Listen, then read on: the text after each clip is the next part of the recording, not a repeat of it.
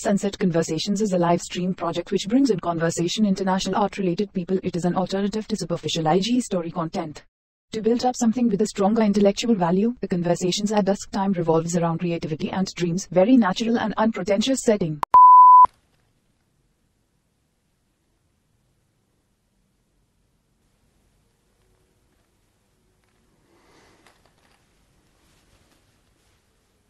Sunset Conversations, session number 10. We're going to have the world of artists live today, and I'm really excited. I can't believe how I was a little bit nervous, to be honest, and that generally is because I hope he's excited as I am. Hey there. Hello. How are you doing? Hi, and welcome to my show. Thank you very much. So, Moises, is that correct? Is that how you spell your name? That is Moises, yeah. You know, you created the biggest platform of art influencing online.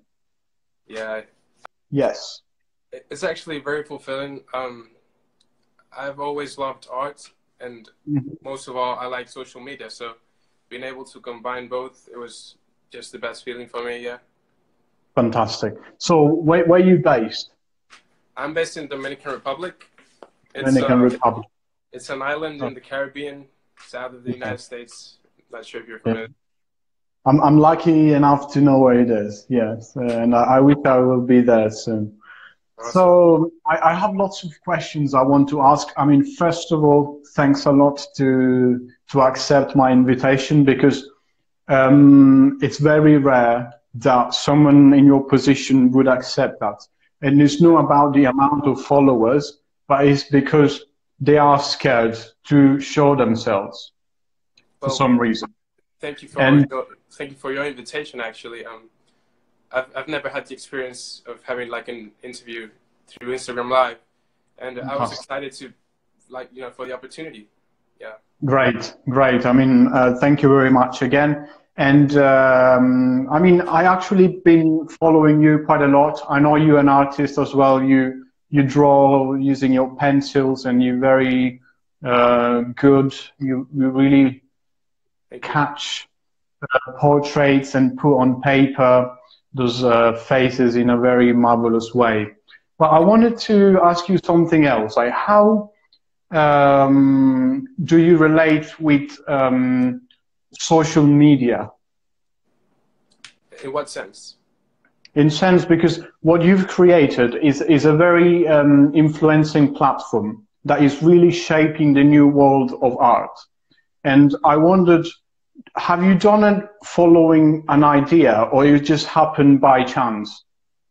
Like, for instance, it could be an idea that you wanted to have a revolution in the world of art. You know, for instance, you want to fight the gallery market or something else. I understand.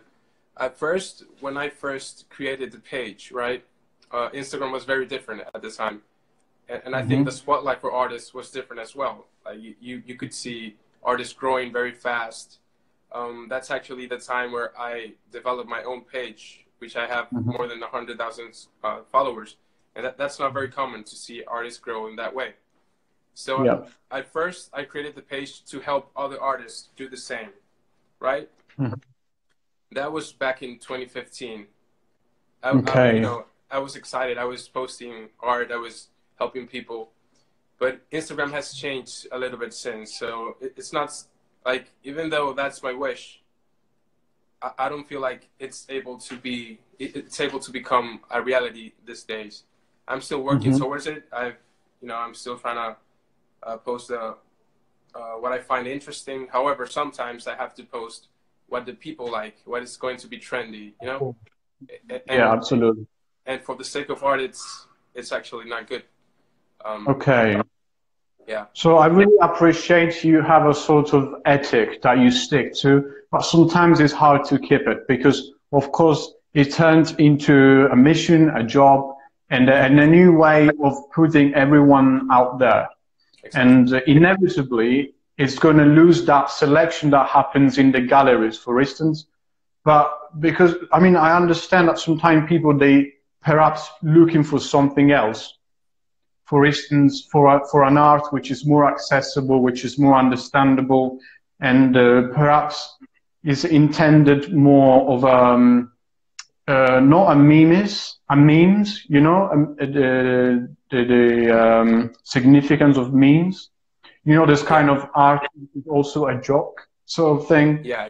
And I realized lots of your pages somehow get more engagement when there's something like that which gets posted.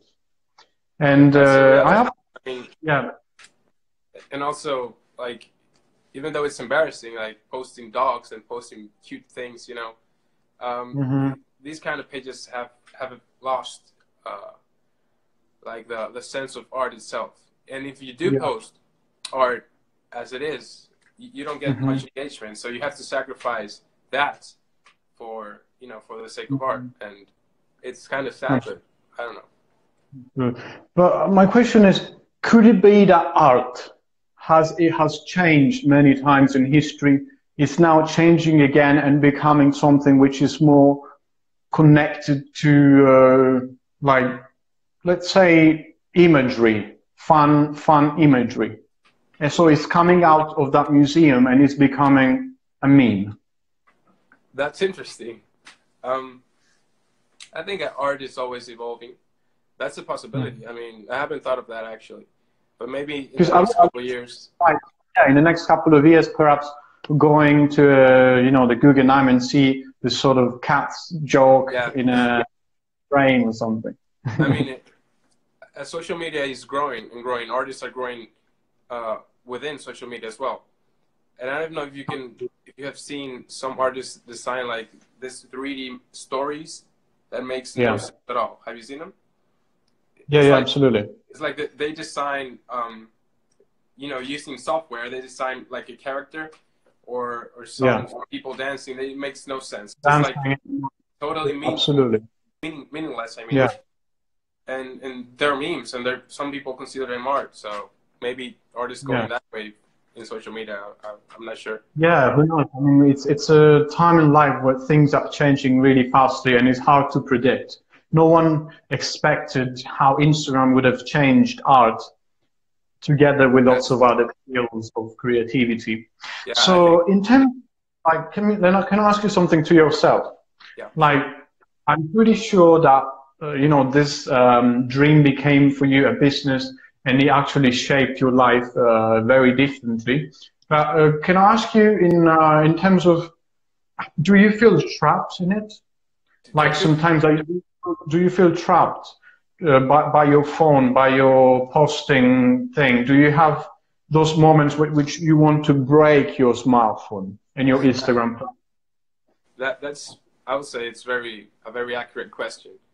I've had this page since 2015, right? So it's 4 years. I'm also studying medicine, so I'm a very busy person. Like I have to study all the time, pretty much.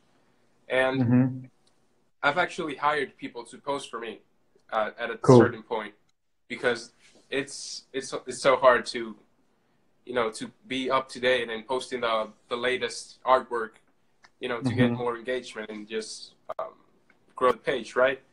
So sometimes I've taken a break, honestly, because it's, as you say, it makes me want to break my phone sometimes, and it's not healthy. It's not healthy. Yeah, so sometimes I put the phone away and just. Quite addictive at the same time. Huh? It's quite addictive as well. Yeah, it is addictive. It is addictive. Anyway, and tell me a bit about your personal page. You know, the pencil drawing.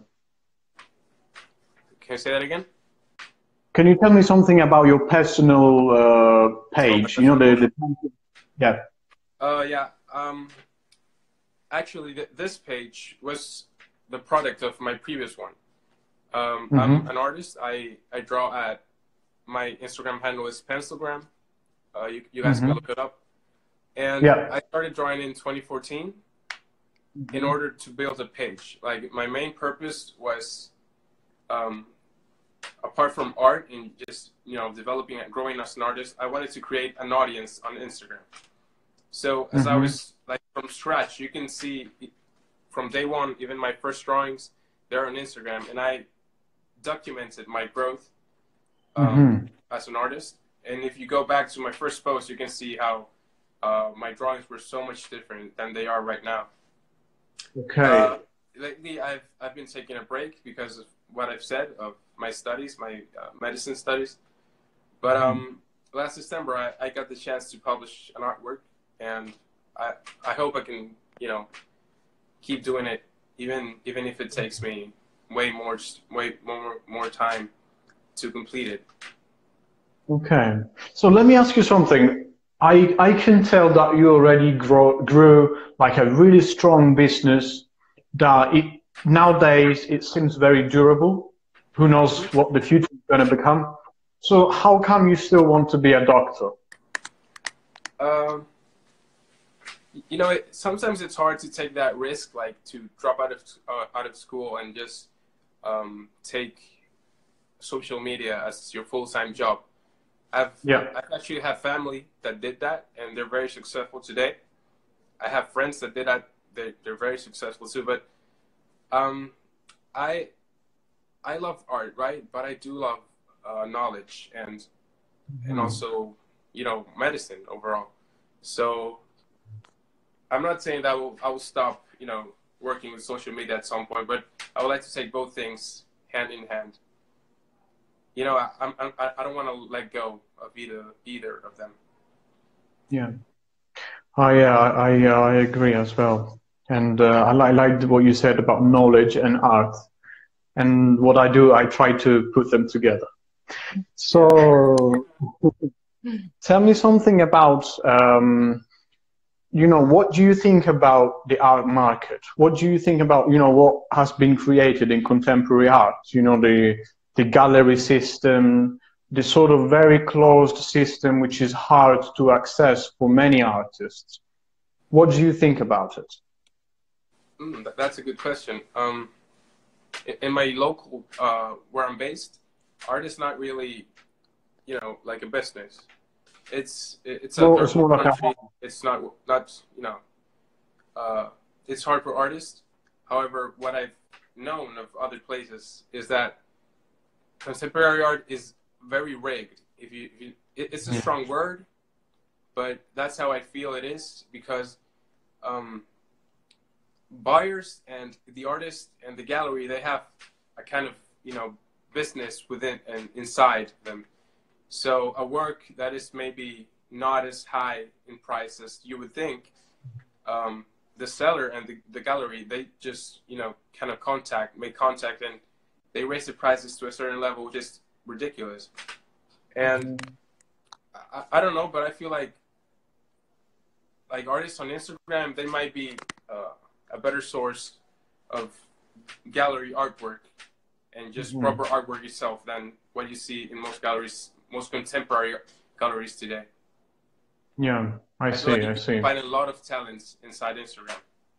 Yeah, I mean, absolutely, absolutely. There's a lot of talent on Instagram, and I think we should be a bit more careful in visually selecting the good content. And I'm not talking about art, because I have to say, whatever is art is something done by heart. Yeah, I agree. Art. So, I mean, there's nothing harm. Yeah, there is a message. I don't mind whether it's very high level or very, you know, kind of almost naive sort of art. I think there's always a very good content in it, and that is not the issue that we have right now on social media. I think yeah, go ahead. Sorry? Yeah. So sorry? Sorry. A good example, maybe the best one, would be Banksy. He's totally against the business of galleries and, you know, art in an overpriced way. He's just contradicting the system in every way. He has all the potential to be like famous and rich, but he just turns that away and just decides to do art as a pure form. Absolutely, absolutely. And also sometimes it gives it away for free without even announcing it in the streets. You rather destroy his art than created his own image on it, and he did it very well. So good for him. And in terms of, let's say, your vision, what's your vision of your page? Do you want to, have you got a vision, or are you going to go with the flow? As the things are evolving right now with Instagram, I don't know if at a certain point, pages like mine will stop existing.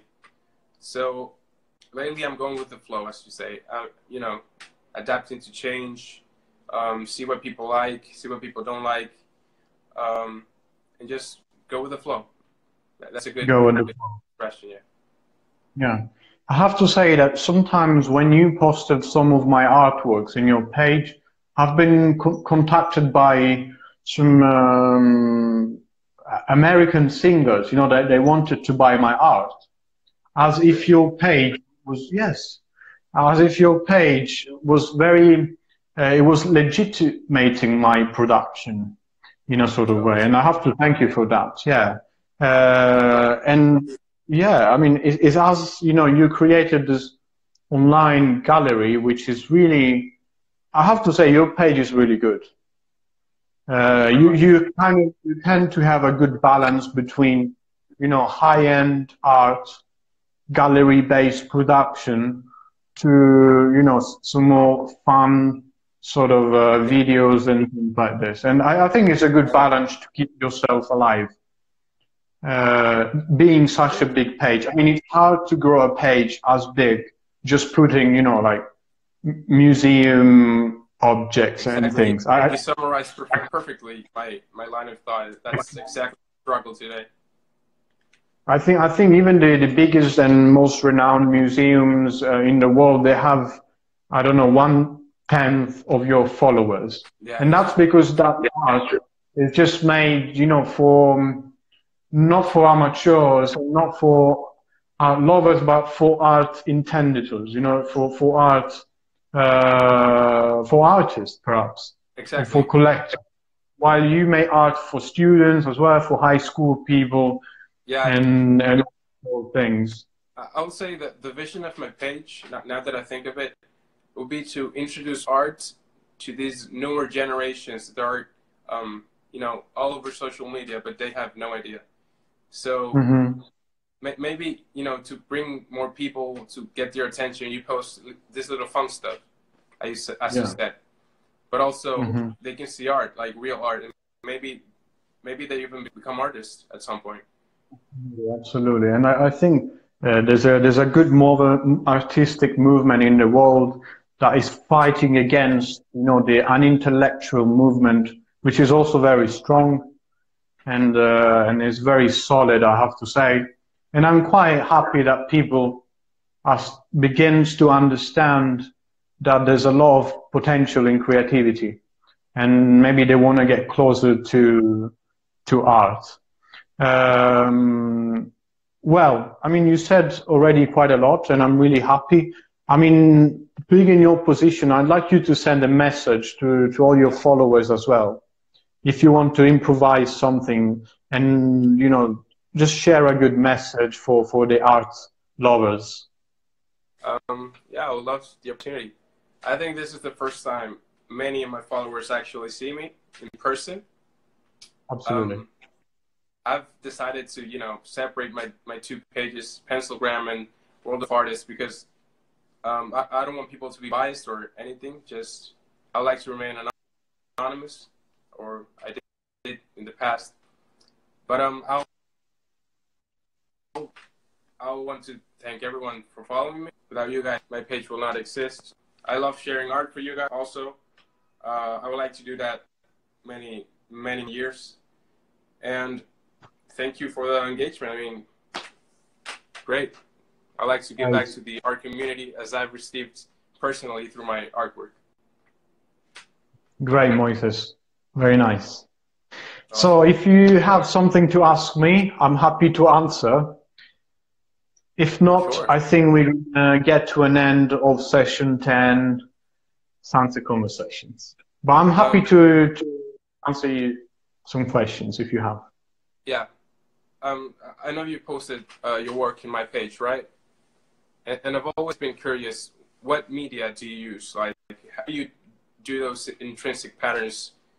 Can you talk about that?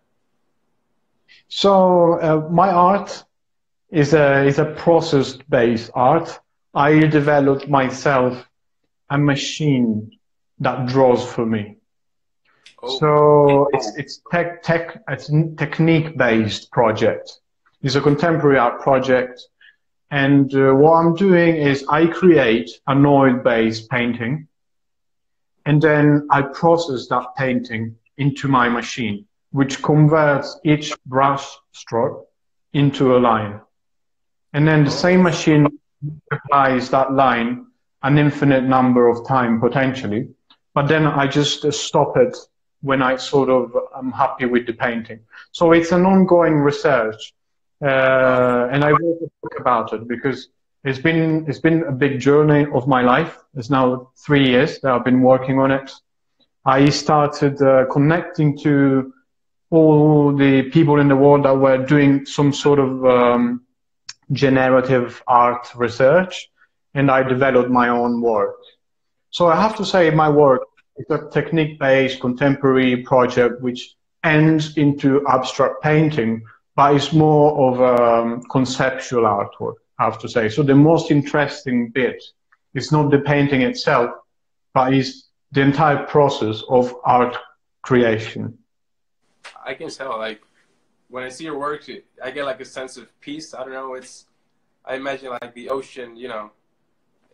Absolutely. I really get the message you're trying to transmit. Thank you. That's also where I get my titles from, you know, the natural elements and stuff. It's rooted in the history of art. This technique is I didn't invent it, but it's something that always existed with engravings, for instance, with line drawings and printmaking. I'm kind of using the same principle, but applying them computationally. So it's something that has been around for a long time. And I feel very honored to carry on that research. And I'm now cooking more stuff, and you know, I really made my life of it. You know, I find the strength of surviving my fears, and you know, even this project, Sunset Conversations, is also a big mission. It's a non-for-profit show, of course. I mean, at least for now. And I have to say, it gives me a lot of no anxiety in a bad way, but for instance, today that I had this big conversation, it wasn't as a normal day. You know, I had to just organize it a little bit. So it brings a little bit of stress, but it pays back because I'm sending a good message to people, and this is what I want to do in my life. Thing is also great. It's a great idea. I think you're the first one to do this, actually. I've never seen somebody do this on Instagram. Thank you very much. And I'm trying. Thank you very much. I'll try to bring it to a good level because we really need some good content online. We need to fight superficial content which surrounds us and submerges us, and you know, I agree. We need some time to break from that. I'm not against that totally, but we need a break from that and bring some good, powerful ideas in there, in Instagram, on Instagram stories, on Instagram posts, and on YouTube and everywhere on those platforms. There's so much rubbish that I'm saying, you know, I believe in freedom and people should do whatever they want, but we need an alliance of people who fight that superficial content and puts on the pot something which has a stronger intellectual value. And you see people loving it. You know, what they write is just wonderful, and that gives me power. You know, power and strength to continue the stream, to not stop it, and to get more people like you in, because I know you have something to share. That's very, very true. I love this idea. I love, you know, the purpose and the mission it has to engage people with art, which is not common today. Yeah. Right. So Moises, let's keep bringing good karma in. Let's share good thoughts, and thanks again for having accepted my request. Thanks to you. And I think, thank you very much. And I think maybe I would like to talk another time with you, but perhaps next time in 6 months, we could focus on your pencil drawings themselves. Because I'm sure you say about it. And today we concentrated more on the Instagram influencing scene, but next time I want you to put out your words in and speak about your own work. Okay? I would love to do that. I would love to do that. And it was very nice to meet you. Nice to meet you. So have a good evening and thanks again. Same. Bye-bye.